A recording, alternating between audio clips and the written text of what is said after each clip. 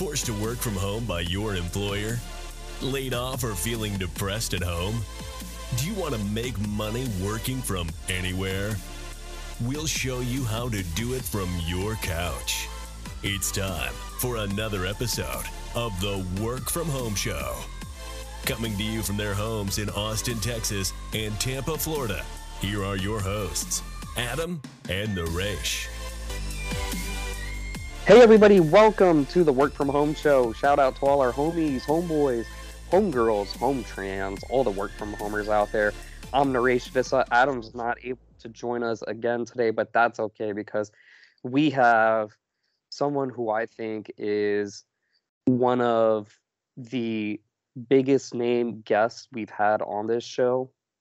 He's one of the most controversial guests who we're having on the show. I don't know where exactly the controversy is. We're going to get into that.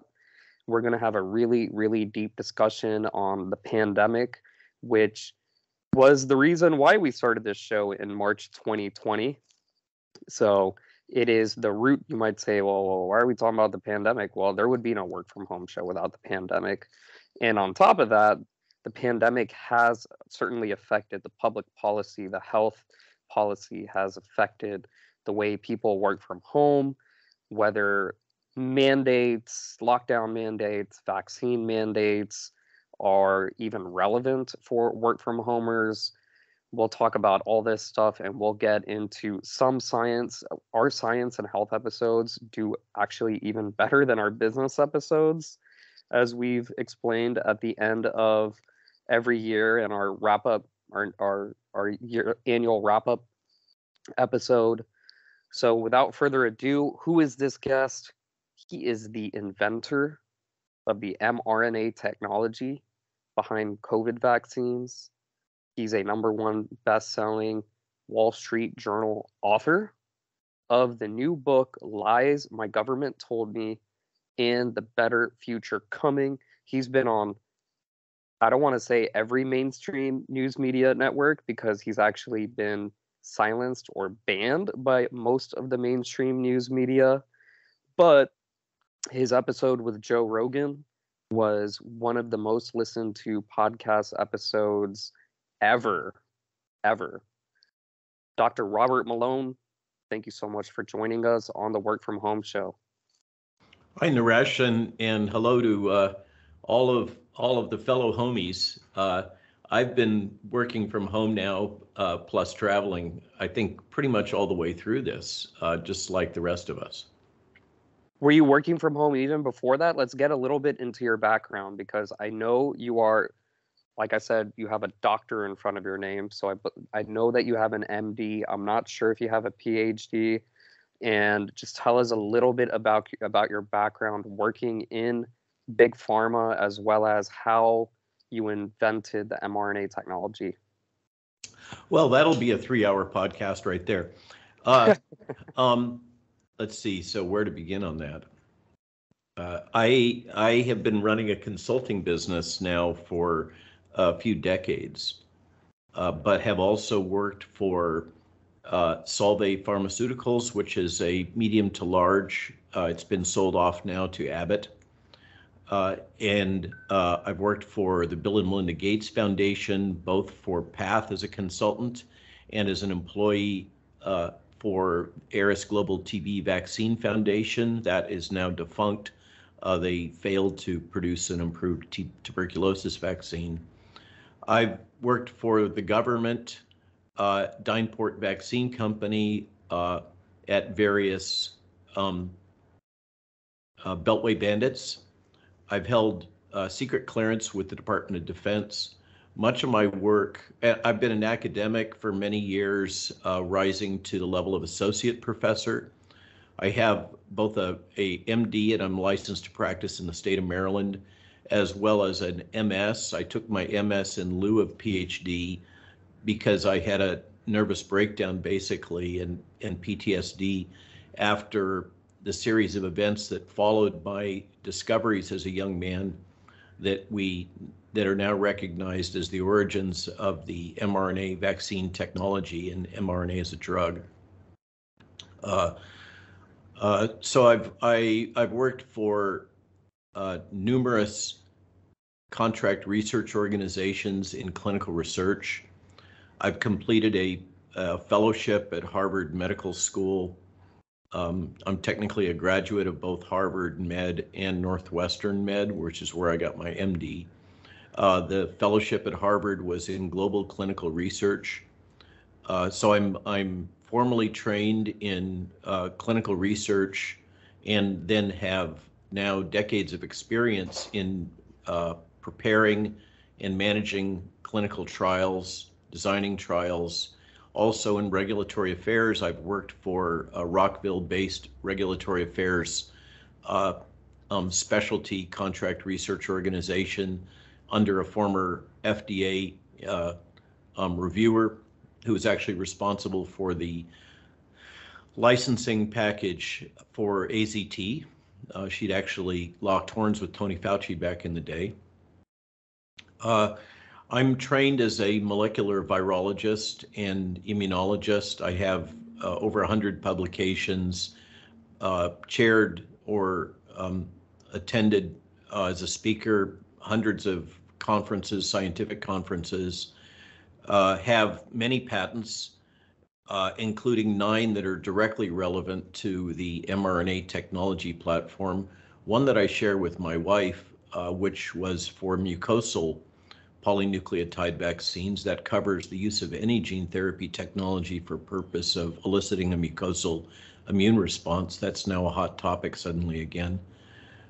So I'm one of the few that have a very broad base of experience across government, non-governmental organizations, large pharma, small startup environments. I've done multiple startups myself, and have been very active as a consultant for many years and working out of my home. I've been working out of my home for a couple of decades now, and in some cases have to go into the office for the client, but in many cases I've just been operating our consultancy via the usual Zoom and Skype. Okay, let's talk about that because that's obviously super relevant to work from home. So initially you said you were working from home through the pandemic, and then you topped it off by saying you've been working from home doing all this. I mean, I'm not a scientist, but you use a lot of big words, and uh, it seems like you're obviously very accomplished. You did all of this pretty much working from home outside of speaking at conferences, visiting some clients on site here and there. Yeah, that's always been my preferred way.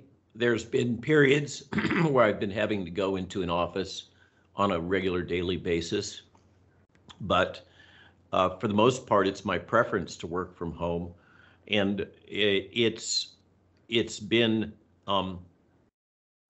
made possible in part by my background in education. And my experience has been that you always have to take time to build interpersonal relationships in person with your client or coworkers. But once you establish that in my business area, which is very thought intensive and writing intensive and communication intensive, it's been my experience that I can be as productive or typically more productive by working from home than working on site and having to deal with a lot of the chatter and side issues that can crop up in a modern corporate environment. So that's just been my experience and my preference.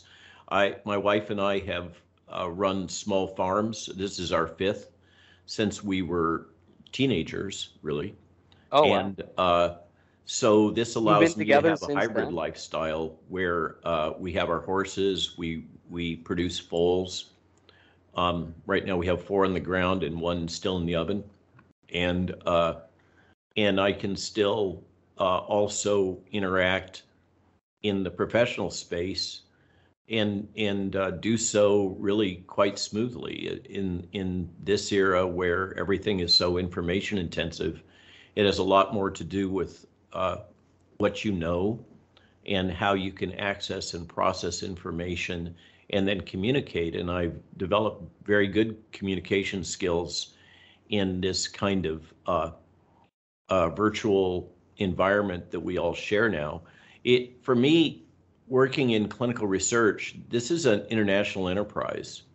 So it's always been the case that much of my business, whether I'm on site or at home, is conducted at odd hours. You know, if I have clients in Australia or Europe, which is often the case, then I have to adjust to their time frames, or for instance, even clients in India, which is a challenge sometimes. Australia and India I find particularly challenging, but you just have to be willing to have your Zoom conferences or teleconferences late at night or in the early hours of the morning, and then catch some naps and go on with your day.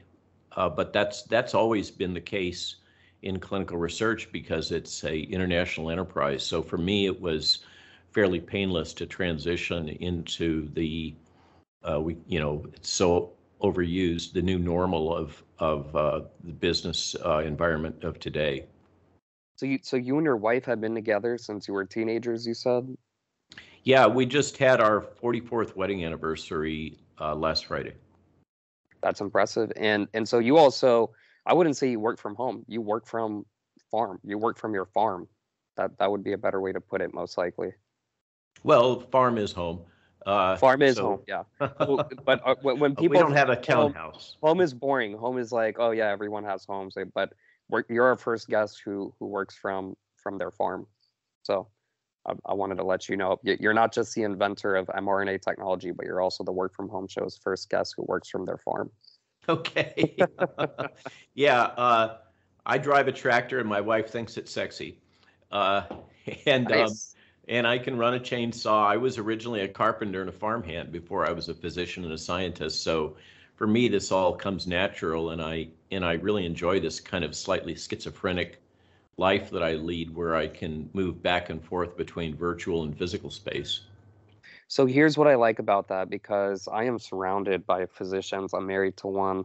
I would say like close to half of my circle or friend circle is science related, whether physician or scientist. And you definitely, what I'm trying to get out here, you brought up the term creativity and thinking. And I feel like in your situation, driving tractors and using chainsaws, you're able to be more creative and think outside the box and not follow some dusty old, as they call it, peer-reviewed journal that could be incorrect, that could be flawed in some way, that could have money behind it, and you're able to think more than the person who's just going to a hospital, going to a lab, dealing with the politics, like you said, the distractions, and coming home.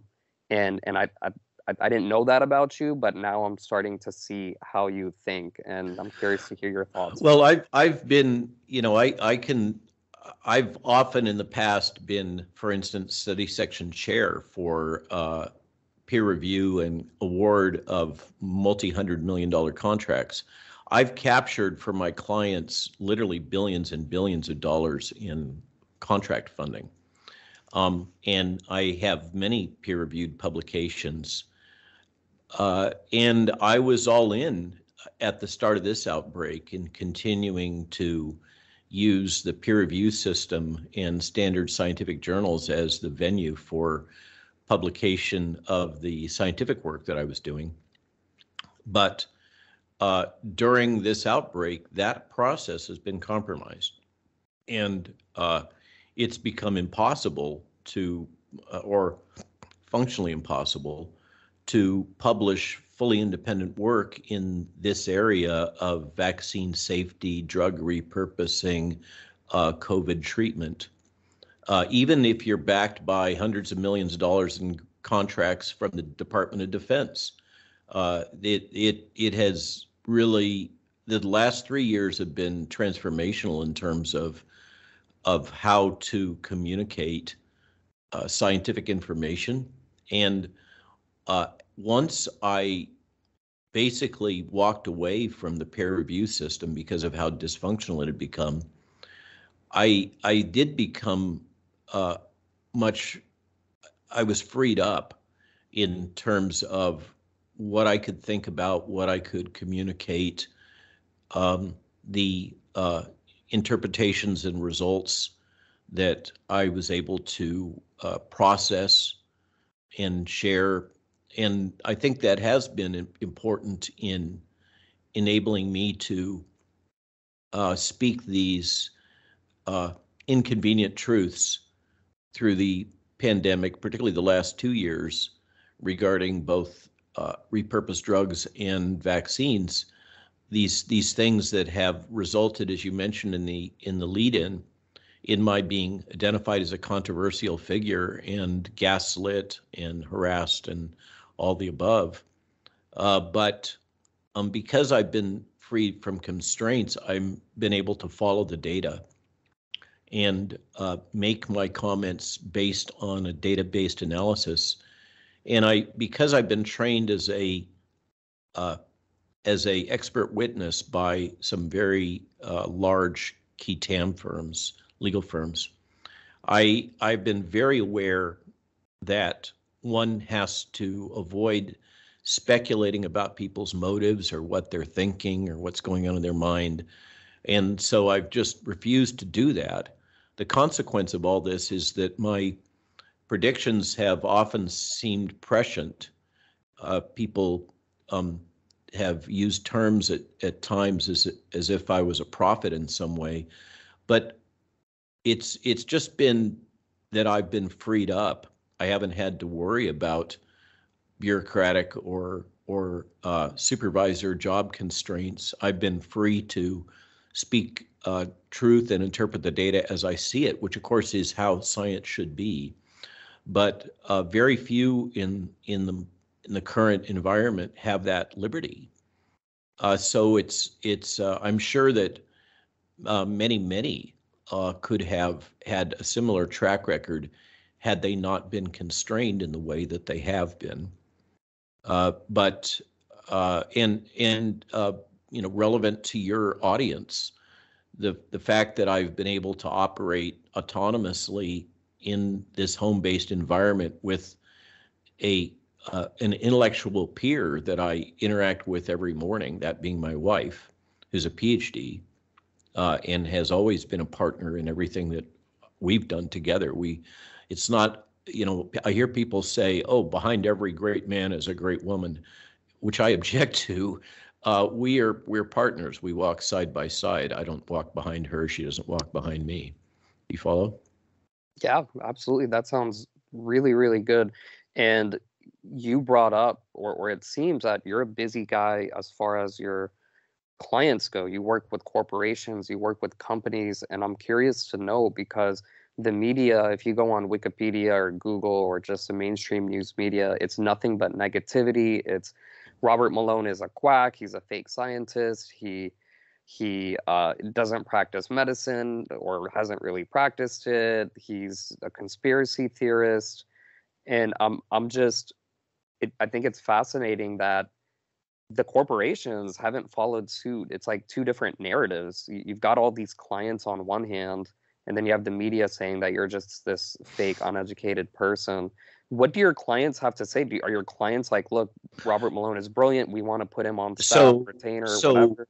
One of the things that I've always brought to my client relationships is that I'm known as someone who will speak truth. So much of my business has been with C-suite individuals, chief executive and chief science, chief operating officer, et cetera. And over time, it's become more and more coaching and serving as a independent sounding board to help them avoid the problems of sycophants and that kind of behavior that permeates much of corporate culture these days. So speaking truth to power has been kind of my brand for quite a while. Since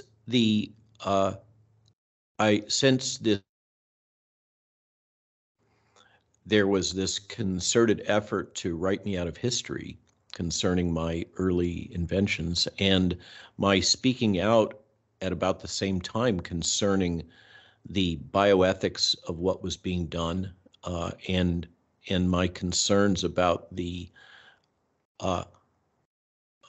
failure to follow well-established regulatory norms in moving these vaccines forward, and also in my efforts with the Department of Defense to repurpose drugs and advance clinical trials for those, including for ivermectin, which was blocked by the FDA. I mean, the FDA would not allow the DoD to perform clinical research on ivermectin. Take a moment to process that. So it's always been my brand to speak honestly, earnestly, and clearly. And it's been something that's become valued by particularly larger clients.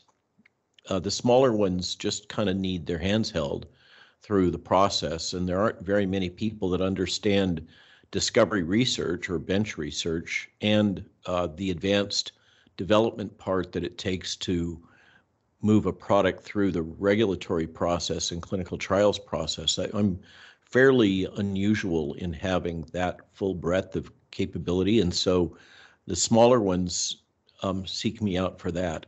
Since I've been speaking out, I really had to make a choice.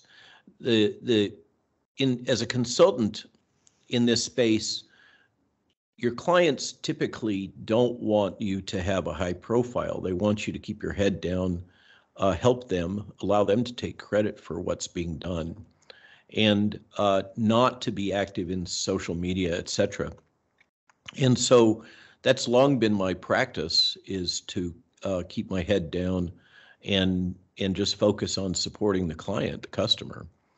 And this cascade of events and my conscious choice to bypass traditional corporate media and much of social media by going to alternative media, the podcast, etc., and Substack is really not consistent with what most clients in this biopharmaceutical space want, nor with the Department of Defense. So I've had to kind of cut myself loose. I have, and basically our consulting business has stopped. I still get pinged for small jobs in often with Wall Street analysts, and I have some longer interests clients kind of sniffing about now that all of the dust is settling on the COVID crisis, and it's become clear that I wasn't a crazy whack job, but rather I was the one who was calling things correctly, and the likes of Tony Fauci and Rochelle Walensky were the one, and the WHO were the ones getting it wrong. So with that comes a certain credibility, and so I am having larger clients start to kind of inquire, but I'm so busy. I have 6 podcasts and interviews today. I just got back from Connecticut for the Brownstone retreat. Before that, I was called to speak to a group of conservative MPs in London on short notice and support Andrew Bridgen, who had been railroaded out of the Conservative Party by Rishi Sunak, the current Prime Minister in the UK. So I'm pretty much traveling and engaged on a nonstop basis, and my wife and I put out our Substack essays on a daily basis, pretty much 7 days a week, and have done so now for well over a year. And we run the Substack as a subscription service that does not require anyone to pay. So you can find that at rwmalonemd.substack.com. And those that subscribe do so voluntarily. They're not required to do so. And the advantage they get is they can communicate, they can participate in the chats for the Substack articles, which does a great job of keeping the trolls down to a dull roar. Yep. And allows kind of a great intellectual space. And that generates enough revenue that we're doing just fine based on basically voluntary donations coming from those that largely were already subscribing for free and then make a decision that they're getting enough value that they want to go ahead and support us. So that's become our new business model, and is really diving in as authors and providing opinion and commentary and interpretation and teaching. I mean, I'd spend hours and hours and hours basically teaching people and coaching, just as I used to do for my clients. But now it's paradoxically for all of the Western world, it seems. How many paying subscribers do you have on Substack? So we keep that confidential. Forgive me, but it's significant, greater than 10,000, and our overall subscription is approaching 300,000 for Substack. But our daily views on our articles, because we also push them out through social media, and for instance, I have 1,040,000 followers on Twitter, I think, right now. And that's after you were reinstated, right? Right. I was under 500,000 as of last December, and having been blocked or deplatformed for a year. And I have about 500,000 on Getter. All told, I'm about 1.8 million. And the Substack routinely reaches, when between direct subscriptions and indirect views, it's typically reaching about 500,000 to 1 million people a day. So that is equal to or exceeding primetime CNN broadcasting, by the way. The cumulative monthly is enormous. So we are very glad to have to enable the platform to be used by other authors that are producing relevant work. So we will republish or publish articles on that from time to time, which gives us a little break. But it's a job, and we treat our customers, our subscribers as customers and clients, just like we've always done, and respect them, value their feedback, listen to what they say, and we treat the alternative media, including Substack, as a business, just as we would have for our consulting business. We get up every morning and produce our essay, and after we think about and process what the news of the world is and what's the latest about COVID and the latest about propaganda and censorship, et cetera. And I find myself also in a position that I really didn't ask for of being identified as a global leader in this space. And so I take that very seriously also. It's not something that I've sought. And it is a challenging role to just step into, given how complex the global situation is. And I do my best to do so responsibly. The attacks and derision and defamation, often malicious defamation, are a pain, but it's just the way modern media is. There's nothing personal here. If you're saying things that are contrary to the approved narrative coming from World Health Organization, the Trusted News Initiative, or the CDC, you will be attacked in this way. You will have your Wikipedia listing aggressively edited by people that are associated with the intelligence community. This is just the facts of modern life in media and communications when you get a sufficiently large profile. We are absolutely in an era of unrestricted information warfare. I speak about this fairly often, about fifth generation warfare, and the psyops that have been deployed against civilian populations. And so it's no surprise, and I don't take it personally, frankly, that these techniques and technologies are deployed against me. The challenge is finding ways to navigate that environment and maintain your own personal dignity and not fall into anger or just trying to retaliate or allowing yourself to be pushed into extremist positions. There, in this modern media landscape, it is extremely complex. Fifth generation warfare is just a torturous terrain where it's very difficult to discern what is truth, and intentionally you can never tell who is behind what is happening. That's one of the key parameters in fifth generation warfare. Is you should never be able to identify who is the perpetrator that is pushing these ideas and information into the population. And the people, whoever's doing this is very successful in that. It's very hard to tell who's really behind all of the messaging and the coordination with the COVID crisis.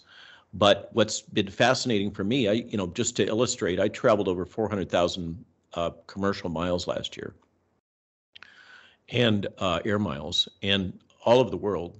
And for instance, next week I'll be going to Mexico City to testify to the Mexican Senate. Previously testified to the Italian Senate in Rome. Will be testifying and holding hearings in the European Parliament in a month. So that's kind of how I bounce around, and as a consequence, I get to encounter people from all over the world. And what has really been fascinating and illuminating is that the very language, the techniques, the language, the approach that is being used in all of these gaslighting and censorship campaigns have been harmonized all over the Western world. The same techniques, down to the level of, for instance, this massive purchase of influencers, artists, comedians, musicians, etc., that was done early on to compel and entice them to advocate for the interests of the state in terms of the lockdowns, masking, vaccine products, etc. This was all globally coordinated. Just as now we're seeing the agenda having to do with these new issues relating to gender fluidity. That also is all being coordinated globally. The same messaging is happening in U.S. schools that's happening in South African schools, for example. I want our listeners to listen to all that again and appreciate how successful you have become because of the pandemic. Despite all the deplatforming, you were canceled on Facebook, canceled on all social media, Google, Wikipedia. You were either canceled or it was just negative, bad stuff about you. And despite all that, you found ways to reach huge audiences, to grow your over 500,000 Substack. On Wikipedia, they claim over 30. I know you said you don't want to share it, but they claim over 30,000 paying subscribers. Regardless, that's a lot. Whether it's 30,000 or 100,000, anything more than 10,000, you're in the top 1% on Substack. So I want people to understand that despite the odds, despite the criticisms, despite the detractors, if you're at home and you have knowledge, you want to improve yourself, you have an expertise, you can make it. Whether you're a scientist or a doctor or a business person or whatever, you can thrive. You can do extremely, extremely well, even if the internet, even if Google is against you. Yeah. So I like to, in my lectures these days to larger audiences, and one of my themes historically has been to try to stop the deployment of the jabs against children, particularly very young, because there's no rationale. The risk-benefit ratio does not support using these genetic vaccine products in children at all. And I knew I couldn't stop the momentum on the adult vaccination, but I thought I could make an impact on childhood vaccines. And in fact, the uptake of both the childhood vaccines and the boosters, which I've also spoken out about, has been quite low. So I take some comfort that I've been successful together with my peers, the other physicians in our group in the Global COVID Summit, and we represent over 17,000 physicians and medical scientists. So, the quote from St. Augustine, the famous quote that I've kind of amplified a bit, the truth is like a lion. You don't need to defend it. Set it free, it will defend itself. That it defends itself slowly, but it is unstoppable. Once you get it out, the contrary version of that is that a lie can circle the world twice before the truth gets its shoes on, and both are true. But if you are patient, calm, fact-based, and persistent, you can absolutely have an impact and get your voice and information heard through modern media. That the alternative media, the corporate media business model is collapsing. That's the reason why I say that about CNN primetime viewership is that here you have a couple in their 60s, myself and my wife, and now we have a couple of part-time folks that help us on some topic areas and also with Instagram and WhatsApp and TikTok. And we're able to reach an audience that exceeds that of the cable news network with all of their infrastructure and personnel and overhead expenses. So by being nimble and humble, we're able to cut through the censorship and the legacy media structure, and corporate media is well aware of this. There are like the Poynter Institute's reports and many of the think tanks that are supported by corporate media are really starting to raise alarm bells. The business model of the New York Times and the Washington Post and CNN and MSNBC and the majors is failing. And particularly in the younger cohort and the one that is notoriously reached by Joe Rogan, the 20-somethings, they approach information as more of a Chinese menu where they're selecting from different sources. They may want to listen to Jordan Peterson. They may want to listen to me. They may want to listen to you. And they can select that as kind of a menu and flip them on when they're in their car or while they're working on their laptop, etc., and listen or in other ways absorb the information or read for those that still read. This is the new media landscape, and it is absolutely disrupting corporate media and the old way of doing things. And those sources, like the New York Times and the Washington Post, are increasingly staffed by information bubble. They talk to the other journalists and they talk to the elite that they have been co-trained with at top journalism schools, etc. And they don't really connect with the rest of America very well. We hear about this, this is the stereotype about flyover states, but they're increasingly disassociated, and as a consequence, no surprise, the business models are failing. So I do encourage folks to get involved in alternative media.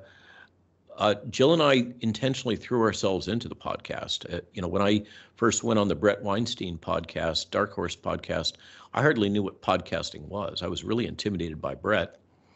But I was getting all this flack from corporate media and the censorship and shadow banning. And so I just decided, together with my wife, to throw ourselves into this, and it's turned out to be very successful. We caught it at a moment where things were growing rapidly, and they still are.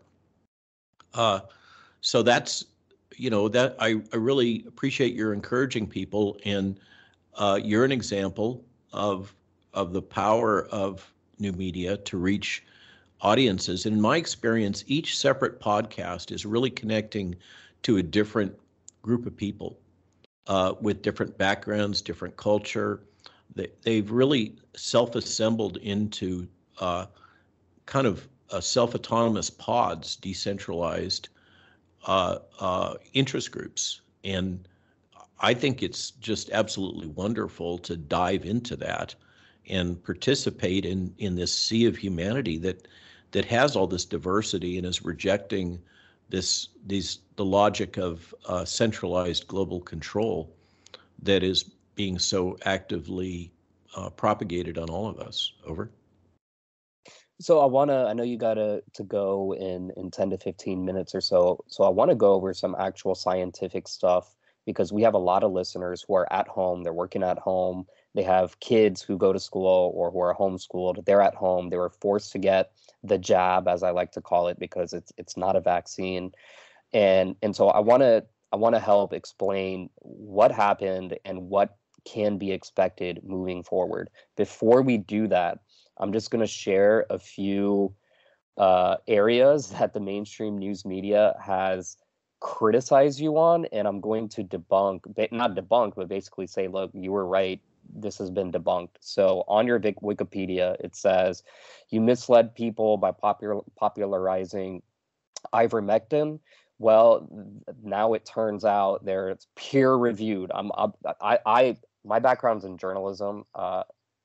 Initially, now I'm a business guy, so I know how to research and follow the science, as they call it, really, and follow the money really well.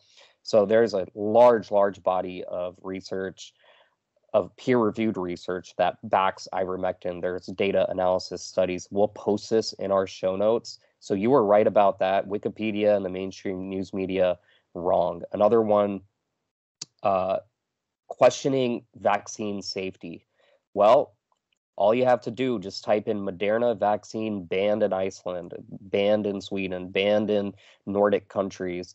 The Moderna vaccine, just read all about it. If you got the Moderna vaccine, I'll let you share a little bit more about it. The UK government is now stopping the boosters for everybody. They'd already stopped it for 15 below. Well, there's another one, because you were called all sorts of names when you said, as you brought up earlier, children should not be getting the vaccine. Where I live in Florida, the state surgeon general did not recommend that anyone under 40 get the jab. And again, I know Joe pretty well, by the way. Okay. Yeah, that's Dr. Ladapo. We've been trying to get him on the show. And again, we're going to post this study in our show notes. There are countless studies that show, especially for boys. I have 2 young boys, and I'm considered a young man because I'm under the age of 40, that getting the jab there's more risk in getting an mRNA jab than getting COVID itself. And that's why the overall serious adverse event rate seems to be in the range of about 1 in 500. And the clinically significant myocarditis incident rate post-jab seems to be in the range of about 1 in 2,000. Those aren't small numbers. Yeah. And I want to quickly run through this because this is good. We're covering a lot. But look, I want to share. I'm jabbed. I got vaccinated, but I stayed the heck away from the mRNAs. I got the J&J one-shot jab, then I got the J&J booster, and maybe I'm wrong here. Please tell me if I'm wrong. But from the research I read, it was, look, if 90 days go by, some people said 30 days. They're like, if 90 days go by, you're good, everything's good, then the vaccine is safe, it's effective. So that's why when the boosters came out, I did get the bivalent booster, and I'm regretting it now. Should I be regretting it? I actually just booked an appointment to see a cardiologist because I do feel like my heartbeat It's not that I feel, I know. I went in for a quick physical, and I definitely have high cholesterol, high blood sugar. My heart beats up. I mean, is it from the vax? Maybe not. So, This type of so stuff, I also yeah, took 2 doses of Moderna early on, really? before we knew about the adverse events. And I took them because I had to travel internationally, and that wouldn't be possible. And I had long COVID because I was in the first wave of infection. I got infected at the end of February with the original Wuhan strain when I was at a MIT drug discovery conference in Boston, and developed very severe COVID symptoms. I thought I was going to die. Uh, and began treating myself with some of the drugs that we'd identified in the DoD through computational tools, which is what led to the discovery of famotidine, which is another one that's now been validated as having activity. But um, but I took the Moderna products, and in dose number 2, I received one of the known bad lots. You can find that. I think the website is How Bad Is My Batch? You can look that up and type in your lot number. But I received one of the bad lots of Moderna, and I developed hypertension to 230 systolic, and tachycardia, as you're saying, POTS, postural orthostatic hypertension, narcolepsy, restless leg syndrome, tinnitus, of course, very common adverse event, some dizziness, symptoms that at the time were unknown to be associated with the vaccine toxicity, but are now widely accepted. So you and I are both vaccine damaged, so it would seem. And Even though I got the J&J is not mRNA, it's the adenovirus. well, let's open that can of worms just for a moment, okay? Okay, please do. Even the Novavax product, which produces the spike protein in caterpillar cells, which it's then purified from as small vesicles containing the protein. In that case, you still have the cardiotoxicity and coagulopathy, so the blood clotting problems, because those are due to spike.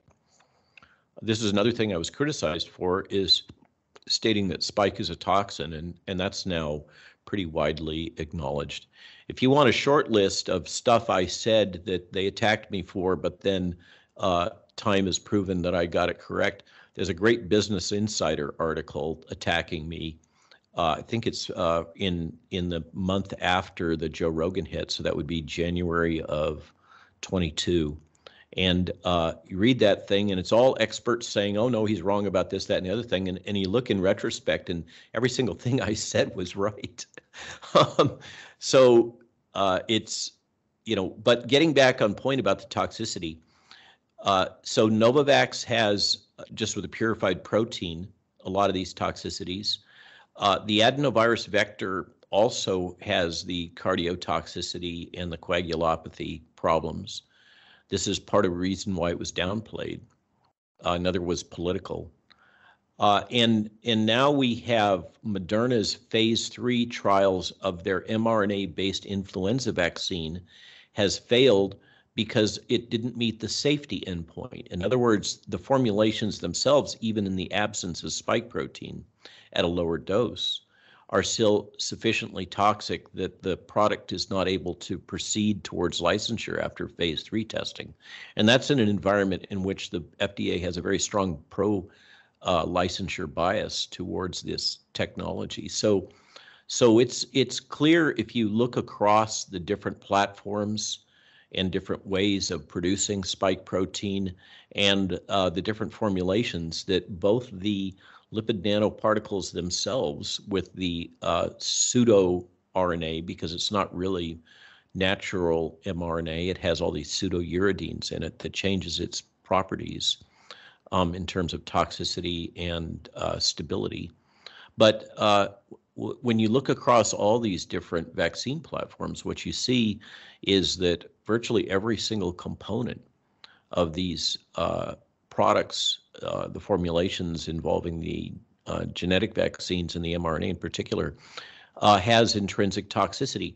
Now, with the adenovectors, which is what you're talking about with J&J, this is an old gene therapy technology. It actually was pioneered at the same time in the same laboratory that I was at in the Salk Institute in the late 80s by a guy named Dinko Valerio that created a company called Crucell, originally as a gene therapy company using adenoviral vectors. And then he came to me a couple years later and said, Robert, you're right. We should focus on vaccines, not gene therapy. He redirected his company, and that company Crucell then got sold to Johnson & Johnson. So it's ironic that both of these technologies trace back to the same laboratory in the late 80s. But the adenoviral vectors have been tested extensively in the past. Very few have achieved licensure for vaccines, but this profile of adverse events like the coagulopathy and myocarditis has not been part of the adverse events associated with the platform itself. And so that again makes it possible to conclude scientifically, based on the data, that there is intrinsic toxicity to the spike protein payload, in addition to whatever adverse events are associated with the delivery system. So that it's now, the data are quite clear. And I had also predicted last summer in sworn testimony to the Texas State Senate that these boosters would further exacerbate the problem of immune imprinting, which is one of the core problems that's going on with these repeated jabs. And that's now also accepted, and it's widely accepted in many areas, even by Bill Gates, that these booster quote unquote products are a failure, and they really confer toxicity risk without therapeutic benefit, significant therapeutic benefit. And in the study from the Cleveland Clinic, very, very large study from a highly qualified clinical research unit involving Cleveland Clinic employees, they've shown very clearly that the more inoculations you receive, you call them jabs, they call them vaccines, but the more inoculations you receive, the more likely you are to get COVID. This has to do with the damage that's being done to your immune system and this problem of immune imprinting, where it's focusing your immune response on a obsolete antigen that's no longer circulating. So your body tries to respond to the old Wuhan 1 or the original Omicron that is encoded in that new booster bivalent product. And the currently circulating viruses have already evolved to escape those types of antibody responses. So you get the problem of the damage to your immune response, the focusing, inappropriate focusing, and the vector sum of all of that is that people that take these repeated inoculations are actually the ones at highest risk for dying or developing the clinical disease. And you know that from your, just being around and talking to people, your relatives, your coworkers, et cetera. It's pretty much self-evident if you have your eyes open. You don't need big data to figure it out. Over. Completely agree with you. I do want to say that we could go on for hours and hours. I was actually a guest on a podcast. The interview lasted 3 hours because we were talking about all this. We're not going to do that. Like I said, a lot of this stuff is going to be in our show notes. But the mainstream news media did attack you because you said that COVID-0 wouldn't become a thing. The vaccines wouldn't create COVID-0. They said that was misinformation. And as we see, or as we have seen, these vaccine or jabs, whatever they call it, the reason why I got it, I knew that these were not fully effective. I knew that even if I got a jab, in fact, I wanted to get infected. I was very late. Only recently I got infected for the first time. But after I got jabbed, I said, look, natural infection is the best way to fight this. Like, I want to get it. Like, give me COVID type of thing. Call me stupid. A lot of people call me smart, but I finally got it, and I feel so much better mentally that yes. Now, the relief of having confronted your fear and overcome it can really be freeing to many people. Yeah, and so I wanted to get COVID after getting the jab. I didn't want to be unvaxxed and get the jab, or sorry, get COVID. But after getting these series of shots and boosters, I finally got the virus. I had proof of it in a test. I had all the symptoms. It wasn't bad. It was like a cold. But now I just feel better, and I said I'm done. No more jabs, no more boosters or any of that. That position is well supported by the data, frankly. Good. I'm happy about that. And I think a good example is Sweden. As you know, I'm sure you've covered it. Sweden. I was just there 3 weeks ago. Okay. Yeah, they didn't do the lockdowns. They didn't do any mandates, mask mandates, no vaccine mandates. Yeah, Sweden is a little complicated. It's not quite so clean. They did promote the vaccine, and many people were vaccinated. So it's kind of a hybrid situation. And the Swedes are fairly compliant. The old ethic of warrior Vikings is pretty much washed out of Swedish culture now, I'm afraid. So they pretty much did what they were told, and many of them are vaccinated. So it's not quite as clear, but absolutely they didn't lock down their schools. They didn't do the things that we've done to our children, and they absolutely have not been as authoritarian in forcing vaccine uptake in the same way that many Western nations have.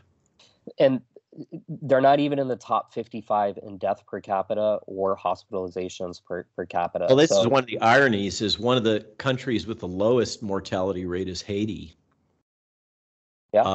And many of the poor African nations, yep. Haiti, and it's because of immunity. We have a lack of immunity here in the United States. We eat bad food. We drink bad sugary things. And nobody talks about that. It's multifactorial. Often they're younger populations, so you can't. It's easy to stereotype. In the case of Haiti, they take hydroxychloroquine weekly for malaria. So yes, that there's a lot of variables going on, but it is what it is. The data are what they are, and the data are pretty clear that most of the emerging economies, let's say, have had much better mortality rates than the Western countries. The other complication is the Western countries, in the United States notably, have overcalled morbidity and mortality from COVID because they've created these perverse incentives for hospitals to diagnose people as having COVID, financial incentives. So our data it's totally contaminated by bias.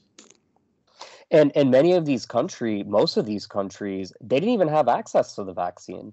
The vaccine was like a first world thing. Here in the United States, we had 3 vaccines. Most countries only had 1, and there are a ton of countries that didn't even get the vaccine, or it was rolled out very poorly. 10 that are licensed by the WHO. The point is, are not genetic vaccines. So again, there's been a lot of gaming going on throughout the world, I think, is the kindest way to put this. Well, the point is that the people there, they just had better immunity without the vaccines or whatever. Maybe it's a hydroxychloroquine. You said it's multifactorial. So I just want to share this information because people don't know about it. And when you said, hey, the vaccines they're going to extend the pandemic and COVID-19. By the way, I hate calling it COVID, but we'll just do it because I like calling it SARS too. That's really what it is. But in any case, that's what's happened because the vaccines, they said from the start, oh, this is not 100% effective. Well, then it's not really a vaccine. And then they say, oh, it's only 10 to 15% effective as far as mitigating symptoms, whatnot. Well, what's going to happen? The virus is going to mutate. It's going to mutate, and it's going to keep mutating. And naturally, what I've read about natural infection is up to 80 times as strong as the jabs that they came out with. Yeah, those data are out there. Hey, so we gotta wrap up because I got another hit coming on. Sure. And I haven't had breakfast yet. Sure, that sounds good. Thank you so much for joining us, Dr. Robert Malone. The website is RW Malone MD. That's RWMaloneMD.com. check out his website if you want to hire him for consulting. No, or... I pretty much turned down all the consulting gigs these days. I'm booked solid. I can't hardly take care of my horses. But the Malone Institute is probably the better one for people that want to get information that relates to COVID or the World Economic Forum. So that's maloneinstitute.org. And then for our daily feed, it's rwmalonemd.substack.com. And then on most of the social media platforms, Getter, Gab, Truth Social, and of course Twitter, it's at rwmalonemd. That sounds good, Dr. Robert Malone. Thank you so much for joining us as we leave. Any final thoughts you want to share? One last thing. Yeah. In theory, starting today, on Amazon, this is useful potentially for your audience. Jill and I have arranged with Tony Lyons, the leader of Skyhorse Publishing, that the Kindle versions of my book, Lies My Government Told Me, Bobby Kennedy's book, The Real Anthony Fauci, and Ed Dowd's book on this cause unknown epidemic of sudden deaths in 2021 and 22. All three of those are going to be free for the next week on Kindle. So if for your audience, look for that. As of 6 this morning, Amazon hadn't flipped the switch on the freebies, but it should be coming up shortly. So you can grab those as Kindle editions if you want to read them. Okay, so you said Robert F. Kennedy's book, your book, by the way, which is titled, once again, Lies My Government Told Me and the Better Future Coming. That just came out. It's a #1 Wall Street Journal best-selling book. Robert F. Kennedy's book, and who else is, what's the other book? Ed Dowd's, it's called Cause Unknown, The Epidemic of Sudden Deaths in 2021 and 2022. And it's a fascinating book. Many people, particularly younger folks, like it because it's mostly press clippings of the Very people that have the journalism coverage of people that have died suddenly with unknown causes. Okay, so we're gonna get that up on our website, and I don't see it yet, but I am going to, as soon as it's turned up, by the time this episode publishes, everything should be free for a week. So I'm gonna get all of them and we're gonna promote it to our file. So thank you so much. I know you gotta run. Any other, let's just say someone got jabbed. Do we just sit back and pray, or we go see a cardiologist, or like what do we do to mitigate? So it is worthwhile. It turns out that by troponin levels, so blood test, at least 50% of people have from the jab. So it is worth getting tested and having a good relationship with your physician. Tested for what? Troponin, cardiac troponin. Cardiac troponin. Okay. Yeah, that's the blood test. And there's others. So you have to find a physician who's willing to engage with you on this, and many aren't. Another one that you really want to do for you work-at-home folks is get your vitamin D levels tested and make sure that they're up in the therapeutic range for protection against all viruses. It's really broad-based protection, and it appears that really exposure to sun, which correlates with vitamin D levels, it drives the winter waves of respiratory infections that historically have plagued humankind in the Northern Hemisphere. So get your vitamin D levels tested and try to get your weight down, stay healthy, get out in the sunshine. Don't just stay there in front of your computer. And it is good to find a doc that you can have a good working relationship with that is willing to provide early treatment if you do get infected with SARS-CoV-2. So all of the above, be healthy, live strong, and don't be a victim. One of the things that anyone can do that is alarmed or concerned about what's going on, particularly with the propaganda warfare, is learn about what fifth generation warfare is. And if nothing else, that will help you become immune to the psyops that's being deployed against you. And if you master those techniques and begin to practice them on social media or in the grocery line, you don't have to be a victim. You can be a warrior. And I think that's super important to empower people so they don't feel like they're just passive victims of all this stuff that's being deployed against us. They can fight back, and they can do it through alternative media, social media, their daily interactions. But I also counsel, remember that everybody has been subjected to this massive PSYOPs campaign. And some people like yourself have been able to wake up or break through it or realize what's being done. Many people haven't. This is weapons grade PSYOPs technology that's been deployed on us. And I don't mean in any way to say that the likes of Tony Fauci or Rochelle Walensky should be forgiven or not held accountable. But for your brother, your uncle, your mother, your children, your coworker, remember that they've all been subjected to this massive PSYOPs campaign, and many of them kind of have been hypnotized by the state. And I think it's important to approach them with an open heart, not with hate. I'm sorry, just one more quick, I'll give you 30 seconds to answer it, but you said you got long COVID. Is that a real thing? Like if you get COVID, the after effects, do they last a lifetime? Is that real or like? Well, obviously, if you have organ damage from coagulation, including brain damage, that lasts a lifetime. If you have damage to your heart, that lasts a lifetime. The virus itself does cause long-lasting damage and can cause. It's not as severe as many of us thought it might have been.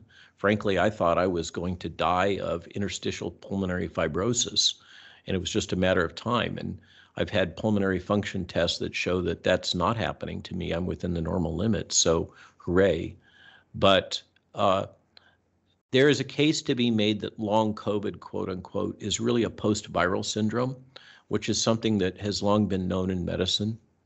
And there's other cases that can be made that the spike protein toxicity has some unique features that aren't found in most viral syndromes or post-viral syndromes, and that can cause long-term damage and can persist. The mRNA products persist in your body for a remarkably long time. And so does the spike protein, and the spike protein is associated with binding to a variety of different cell types and also platelets. It activates platelets in a very odd way. It activates coagulation. This is what gives rise to these very rubber band-like fibrous gray clots. And they're both the large clots that can cause infarction in your brain or your heart or other organs. So yeah, long COVID is a thing. It's not a thing, though. It's really a complex mix of symptoms. And the best way to handle it is to find a physician that is willing to treat those symptoms and work you through it. And I can absolutely give a recommendation to have your physician consider the treatment protocol for long COVID. It's called recovery, that is made available by FLCCC. This is this physician group, Frontline, that Paul Merrick and Pierre Corey head up, but it's many other people also. And I've taken I'm just completing a course with that treatment protocol for long COVID, and I have much more energy and stamina than I had before. So there it is. Thank you, Robert Malone, for joining us on the Work From Home Show. To all our listeners, check us out at workfromhomeshow.com. That's www.workfromhomeshow.com. Get on our mailing list, email us, hello@workfromhomeshow.com. I'm sure you have many comments about this episode. It's been awesome. I've learned so much. I thought I knew everything I needed to know about the topic. I've learned even more. Send your emails, hello@workfromhomeshow.com. Like I said, follow us on social media. Leave a review on iTunes, TuneIn, Stitcher, whatever podcasting platform you use. And until next week, keep on working from home.